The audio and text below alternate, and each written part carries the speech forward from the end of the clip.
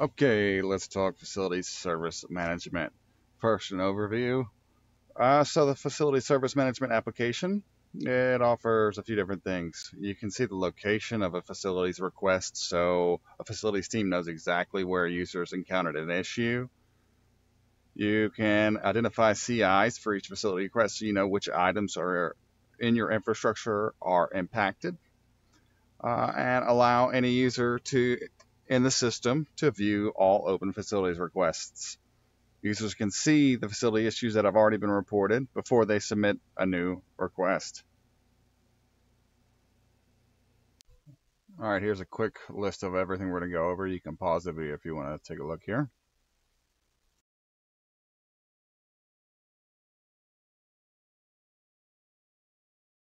So I've got this plugin activated for facility service management. It has demo data, so let's go take a look at a facility service request. So facilities, we can see open, unassigned. Let's go take a look at some of the unassigned facilities requests. Okay, so this first one, let's dive into this one. The outlet on the west wall is dead. Okay, so here you can see the state, the sort of process flow that each facilities request can go through. First is draft, then it goes to submitted. So first, someone might come in here and request this issue right here. The outlet on the west wall is dead, while other facilities requests might skip draft, particularly if they're coming out of the service catalog, such as I need a new projector set up in conference room 123. Well, they can just go to the facilities catalog and order that, and it would immediately go to submitted, or even perhaps ready, and possibly even assigned. Typically, though, you're going to get that to an assignment group, such as facilities workers, and then they'll look at their queue and pick something up. Okay, so let's just take a look at this request and start from the beginning here. All right, so the caller, I'm going to choose as let's just do Scott Allen. And because I chose Scott Allen, the location's already defined here, 2104. So if I click on this show space, and let me enable my pop-ups here, always allow. Let me click on that. So this, after clicking on that GPS pin, you can see that I'm getting taken to the 4-pin floor plan. And we immediately get taken straight to the room where this issue is happening, or where Scott Allen is located, I should say. Okay, let's jump back to the primary view. If we had an affected CI, we can choose that here. Or if we wanted to go with a template, we can also populate it with a template. So here you can see the various facilities requests, and here's one, AC is broken. Let's just pick that. Okay. All right, now let's save this.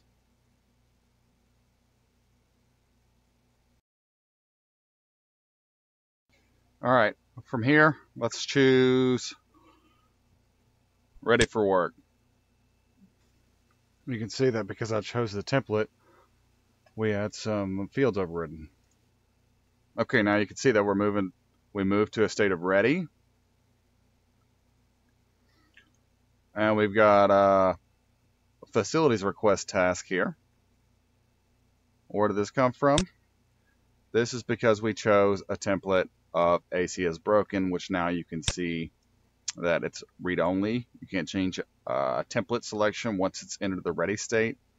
We've got tasks available and task SLAs available now. So this task says, hey, we need to call the manufacturer for service and warranty. Okay.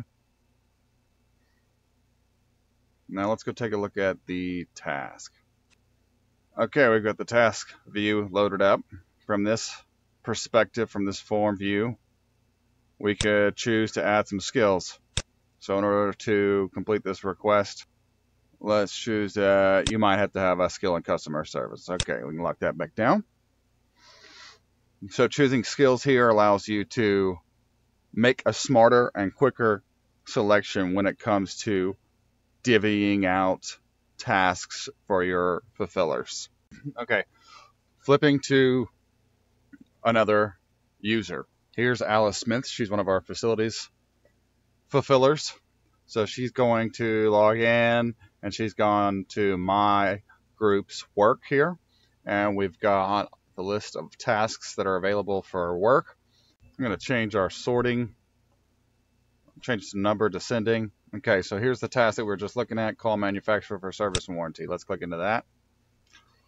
Okay, from this view, we can choose request more information or assign to me. So let's choose assign to me. Now we can see that the state's moved from pending assignment is done with assigned, and we're at accepted. So at this point, the fulfiller can go in here and say, start work. Now work in progress. All right, I've made the call.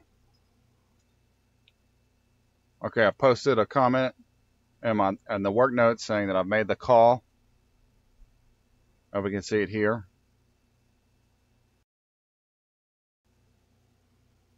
Okay, now it's a few days later and I've received it. I'm going to say I've installed the new unit. All right, so we click close complete and we see that the last comment was I've installed the new unit. Okay, now let's take a look at the parent record. Now that we've completed this task. All right, at this point I can take a look at the facilities request and click on agree to completion. And the facilities request is marked complete. That's a full process flow for a facilities request.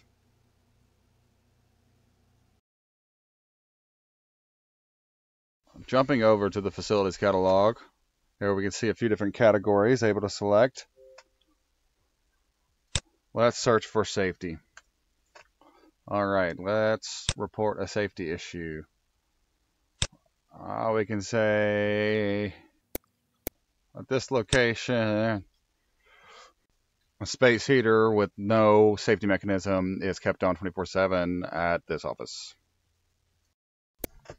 All right, let's choose a priority of 2, submit, and let's look for my requests, and we can see my request available here.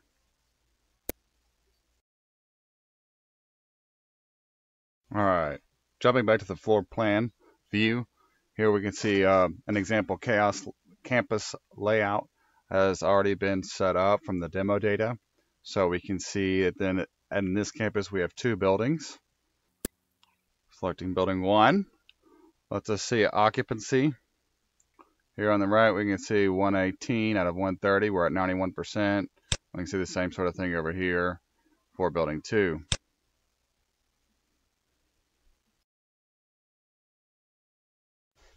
All right, here we can see the floor layout, floor plan for building 1.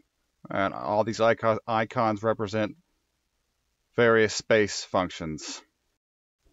Here we can see tasks. We can even select assign to me if we only see tasks assigned to myself. Okay, here we can select a zone. Let's do AC1. And if we click on the pin, it'll take us directly. That'll happen for any of these. Let's look into this one. Here we can see a facility space form view.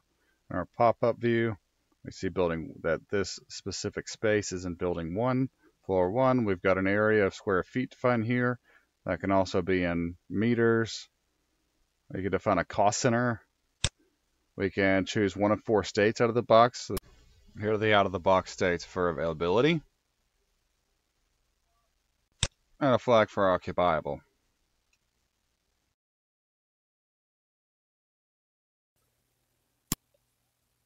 All right, let's take a look how we can use the filters tool. So let's show color by department. Accounting and finance is in blue, business development is green, communications is yellow. Pretty neat. Let's filter by availability. Green is vacant, blue is at capacity, red is over capacity, orange is not occupied.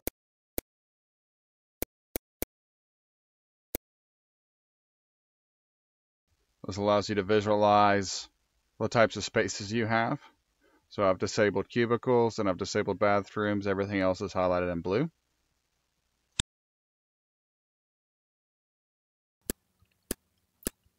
Let's go back to our availability view. All right, green is vacant, blue is at capacity. Let's move Betty Reed into 1110. Let's do a single user move. User to be moved, Betty Reed. We automatically populate our from location. Here's our to location populated correctly. Let's choose a date of right now. And we have to do a security badge update to make sure that her badge accurately reflects her current office number. Does she need boxes? Should we move her assets? If your CMDB is mature enough, then you'll see a list of Betty Reed's assets here, such as a computer, maybe her monitor, a laptop. You can select them over here on the slush bucket menu and drag them over, and those would be marked as moved as well. So let's submit that. Now we can see the move request. Let's jump in it. Okay, now let's switch over to the fulfiller view to complete this move request. Okay, we need to impersonate a move request fulfiller. And then we navigate to the move requests that are open and unassigned. Let's jump into this most recent move request. And here's our user, Betty Reed. All right, now let's click Assign to Me. Okay, now let's take a look at the move tasks. Move user and assets. Let's take a look at that one. Okay, task is to move user and assets. Let's go ahead and assign that to me. Let's start work.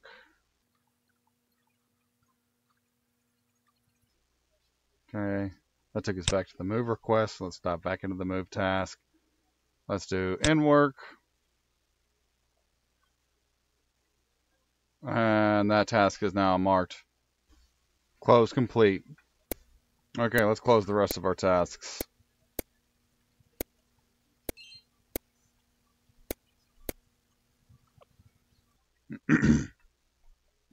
All right, now our overall move request is close complete. Search for Betty Reed on our floor plan. Now let's pinpoint her new location. And we can see Betty's been moved. Now she's in this new office. The actual moving of locations for Betty was done behind the scenes in a workflow without the fulfiller having to do anything.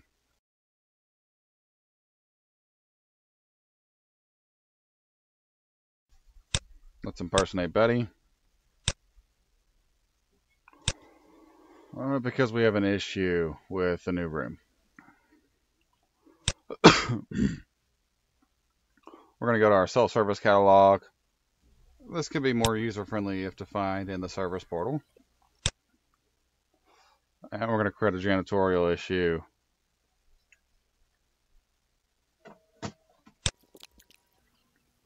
And we have an issue. It looks like there's soda spilled all over the top of the desk.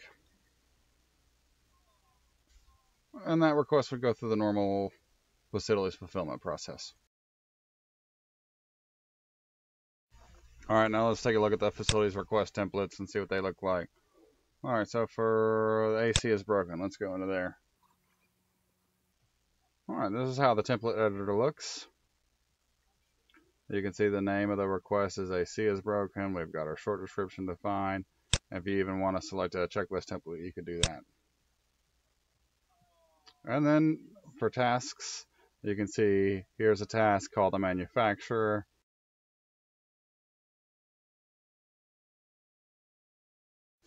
Tasks defined here will automatically be generated when selecting a facilities request template. Let's add another task. Install unit after arrival. Install the new unit. And we can say it depends on the task of calling the manufacturer. which will have to be complete first. And now we have an option to insert one more if we'd like that. But let's go ahead and save that. If we click on edit fields, we can see that we can change the priority. If we want to change the priority up to moderate, we can say it's billable, not billable.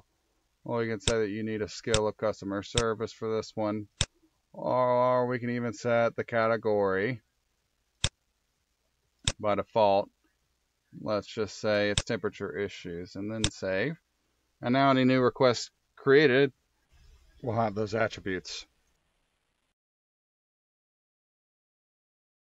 All right, so now we're clicking on maintain categories, and we can see that there's various categories available for facilities catalog requests, health and recreation, other inquiries. Let's go into space management. Here we can update our icons, our desktop images for it. And where we can also see the catalog items available within this category.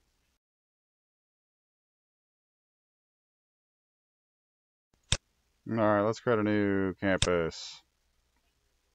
Let's call it Frankfurt HQ. We can change it to square meters, how it's measured. Well, let's define a new building.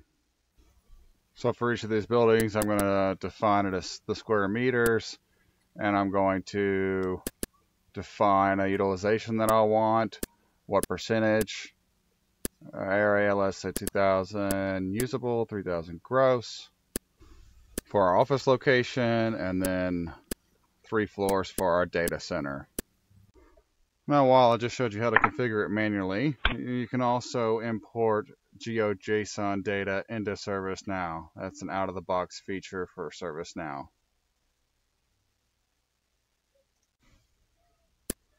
All right, now let's manage our building. We're going to create a new level. We're going to define our utilization again and define this as the main level. And within level 1, we're going to create a space. We're going to say it's the office space, define our building. And here's where we're going to say our occupancy of 100. And we can also associate departments with a specific location. And then we can put a weight towards to say, hey, we want to devote the bulk of this office to HR. All right, now let's take a look at another cool feature. The Move Planning tool is where you can do scenarios and see what it would be like to move, say, a department from one floor to another.